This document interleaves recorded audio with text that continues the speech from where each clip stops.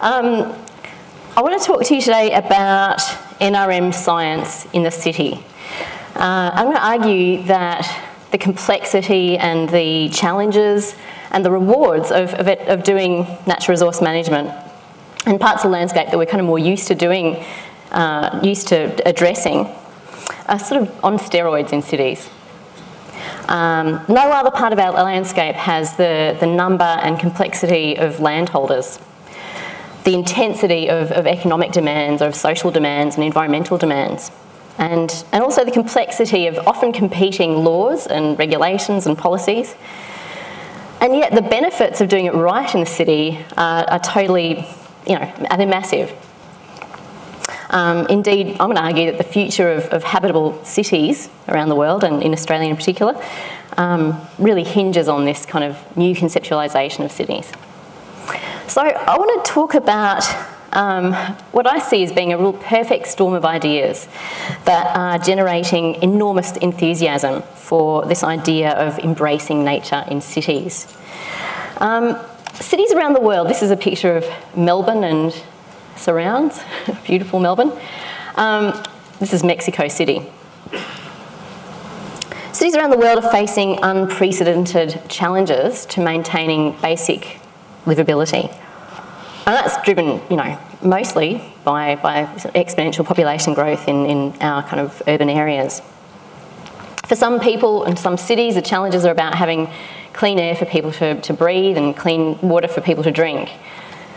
Other cities in Australia, it's about trying to contemplate habitability in the face of climate change, the increasingly serious threats of extreme weather events, high temperatures, storms, etc.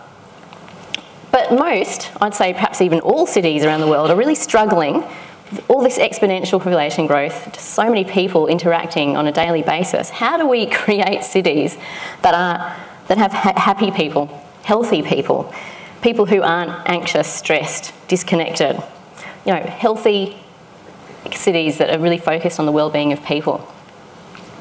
And that's really what's driving this enthusiasm. Because there's a very strong but emerging body of evidence that reveals the potential of everyday nature, we like to call it, as part of the solution in this space. There've been some really high-profile successes, so things like the High Line in New York, the Garden Cities of Singapore. They've really galvanised interest among planners and architects and landscape designers as to best ways of incorporating nature in the very sort of fabric of a city. So I want to quickly take you through what I consider to be 5 really compelling reasons for embracing nature in a city. And the first one is linked to the fact that nature in our cities is good for us. And this used to be a new thing to talk about, but it seems like almost every day something else in the media is alerting to us to a new study that talks about yet another remarkable way that nature, engaging with nature is actually good for us. This all started in about mid-1980s when a guy called Roger Ehrlich found that people would recover faster from surgery in hospital if they actually had a view of nature from their window. And since then, there have been a truly remarkable range of studies that have showed the kind of array of benefits to people's health and well-being. So if you're a child and you live in a street with more nature, more street trees and more diversity of street trees, you'll have lower risk of asthma, lower risk of allergies. If your schoolyard as a child has biodiversity in it, you will have improved cognitive development. You'll have lower rates of ADHD. If you're an adult, you're less likely to die from heart disease if you're exposed to nature on a regular basis. So you'll have less of a risk of diabetes, of cancer. You'll sleep better. You'll have less stress and lower risk of poor mental health outcomes. You're more likely to live longer and have just general better health and well-being in a city with more biodiversity. And it's really interesting that it's not just the green, it's not just any old tree. It's actually, a lot of these particular studies that I've highlighted here are to do with biodiversity. They're to do with having diverse, and look, I find the idea that biodiversity is linked to health a really interesting question from a kind of mechanistic perspective. You know, what's really driving this? And I think there's some interesting research even at the University of Adelaide looking at, I believe, soil microbiota and the role that it potentially play in delivering some of these health benefits. I think there'll be a lot of research in this space in the coming years, but whatever we find to be the mechanisms, the evidence is already highly compelling, and people are considering this as a kind of quite legitimate public health initiative. It's a relatively cheap public health initiative, and it has a whole suite of other co-benefits that I want to quickly talk about now. One of the major ones, which is really driving a lot of interest from cities around the world, is this idea that we can somehow future-proof our cities in the face of climate change. We know that cities are already warmer than their rural counterparts through the urban heat island effect, and this is exacerbated by climate change. Cities are also threatened by, you know, a suite of issues: rising sea levels, extreme storms, variable rainfall, etc. And we know that vegetation can play a key role in the delivery of services to mitigate against and also adapt to, you know, warming conditions. This is a really interesting thermal heat image of the centre of Melbourne, where you can see under the trees about 30 degrees cooler than in the middle of the road. And in fact, across the city of Melbourne, with their urban greening strategy, urban forest strategy, believes that, and it's quite a kind of, you know, it's relatively ambitious, but it's not out of control. They think they can actually manage an 8 degrees cooling overnight in these heat wave events. These events, overnight temperatures is where are really critical to the mortality events that happen in heat waves. 8 degrees cooler, that's kind of pretty compelling. You know, we can reduce peaks in stormwater and alleviate, you know, flooding events. We can actually reduce energy consumption in buildings, and, you know, and sequester carbon. There was an interesting study that I failed to kind of put up here, but that I read a couple of weeks ago about city greening having the potential to sequester as much carbon per unit area as tropical rainforest. And yet, this is a bit of research that Natalie Butt and others and myself conducted a couple of years ago, well, it just came out. We looked at all the cities around the world, their plans to adapt to climate change, and green infrastructure came out as being a really important, the third most kind of substantial investment strategy for cities, but practically no city actually mentions biodiversity in that context. So I think we're on the cusp of a very big missed opportunity if we don't jump on this bandwagon and make sure that urban greening happens in a way that is compatible with other natural resource management objectives. And this is really important from a biodiversity perspective, because cities, we know, can be hotspots for threatened species. This is a study that we conducted a couple of years ago that looked at urban versus rural areas, and we found that there are about 3 times the number of threatened species per unit area in cities as there are in the equivalent kind of rural areas. Some species are completely restricted to cities, like this is the poor old Frankston spider orchid. Other species are just dependent on cities for resources, and in fact kind of have moved into cities due to the lack of resources elsewhere in the landscape. But, you know, it's what is definitely true is that cities and our actions in cities to conserve threatened species are going to be the survival or otherwise of a whole bunch of threatened species. So that, in my opinion, they are totally justifiable places for doing conservation, even for its own sake. The fourth compelling reason, these are my kids a few years ago now, in a grassland around Melbourne, is this idea that we can re-enchant people with nature. We all know about this, the extinction of experience, the fact that people spend less and less time outdoors in more and more depauperate environments. You know, adults who can name hundreds of company logos but only recognise a few sort of bird calls. And I think that creating opportunities for these everyday doses of nature in cities is one of our best chances. In fact, I'd say it's an unparalleled chance to re-enchant people with nature. and to deliver to them all the benefits that I've been describing. The last compelling reason that I want to kind of argue is the idea that urban greening should be a really significant opportunity to engage with Indigenous history and culture. And at this point in time, I really would like to acknowledge the traditional owners of the land on which we meet, because traditional knowledge in this context is absolutely critical. Indigenous knowledge is very rarely used in planning, despite the fact that it has such obvious kind of benefits to cities and its surrounding landscapes. There's, I think, substantial potential to engage Indigenous people in the design, in the implementation and the governance of urban forest and renaturing opportunities.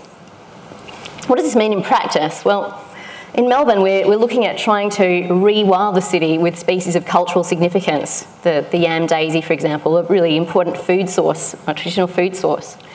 Or species that highlight cultural stories, or even this is a moth that signifies the start of one of the 7 Wurundjeri seasons, and it used to emerge in vast numbers in Melbourne, and wanting to kind of bring it back as a way of kind of reconnecting people with the fact that Melbourne has 7 seasons, and this moth is going to signify the start of one of them. That's re-enchantment. Playgrounds, nature-based playgrounds that kind of highlight Indigenous stories, and this one in next to the hospital in Melbourne is built around the 7 seasons concept, and it's a really great place to take your kids if you're ever in Melbourne. And this is a project that we're sort of kicking off as part of the Threatened Species Hub, which is to do with totem species in schools. So engaging school children in the traditional concept of you know, having a totem species bestowed on the school, having to learn the science of habitat creation, of dispersal, and you know, how are we going to get this thing to come back to our school? How are we going to involve the community to be part of that solution?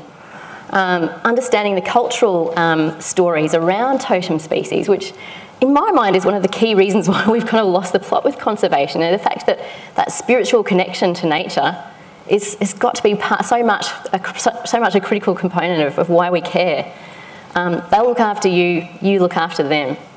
It worked for many, many years in this country. Let's bring it back as a concept.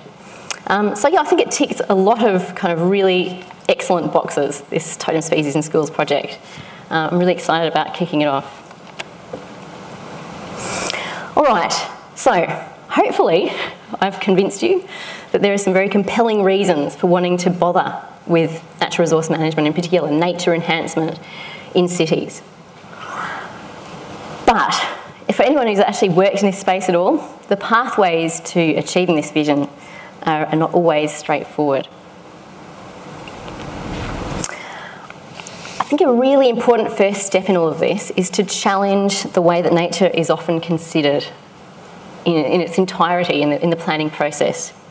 So rather than, you'll often see biodiversity being talked about as a constraint. There'll be a biodiversity constraint layer, or, you know, basically it's a problem to be dealt with, you know. How are we going to manage this problem? No, we have to stop using that language and remove all of that language from the planning system. It is a massive asset, something we have to maximise at every stage of the planning process. We need to carefully regulate to protect our remnants and to protect single trees. Otherwise, we know how easily nature can be whittled away in cities, and issues like public safety so easily trump the kind of idea that there's worth in maintaining trees in cities. One of my absolute bugbears is the fact that our main instrument that we use to manage remnant biodiversity in cities is offsetting. Now this is a complete policy fail when it comes to actually thinking about providing nature, everyday doses of nature. The idea that we can clear the vegetation in communities and offset it to somewhere that's going to be probably cheaper and usually far away from where people actually live really misses that opportunity for people to connect to nature, to be re-enchanted by nature. So we don't talk about offsets, we talk about onsets. And we've developed a protocol called Biodiversity Sensitive Urban Design that seeks to take the nature that's existing on a site and enhance it through development. Now that may sound utopian, but we're doing this with some developers in and around Melbourne at the moment. And because a lot of these environments are quite degraded to start with, it's entirely feasible, and it's a really exciting concept. So our protocol is a scientifically driven protocol that's linked to the persistence of species and the viability of species, and it links design, construction and habitation phases to tangible increases in the likelihood that things are going to persist on the site into the future. Planning for everyday nature means broadening our perceptions of what counts as nature.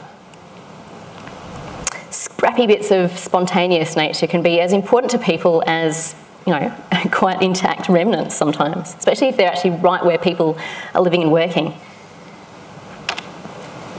We can use habitat analogues in cities to provide nesting and food resources. This is a really fantastic example of a brick that's used in a high-rise building, I think in New York. And the birds can nest in this side and people can observe them nesting from the other side inside the building. We've been working a lot with architects, which has been really kind of challenging and interesting. Certainly the fashion stakes are definitely raised. Everyone has extremely excellent spectacles when you go to sit in meetings. But it's been a really exciting project, actually flipping the way that architects have often thought about buildings, which is about keeping nature out, into a philosophy of bringing nature back, inviting and making spaces for not having spiky bits on the top of buildings to keep pigeons off, but actually having places for possums to live and exist, or birds to nest, and using that as a way of creating far more livable space for humans at the same time. One of these projects that we've just completed is actually, for anyone who knows anything about architecture, this is impressive. For everyone else, this will just sound like, you know, really boring. But it's being featured as the Australian exhibition at the Venice Biennale.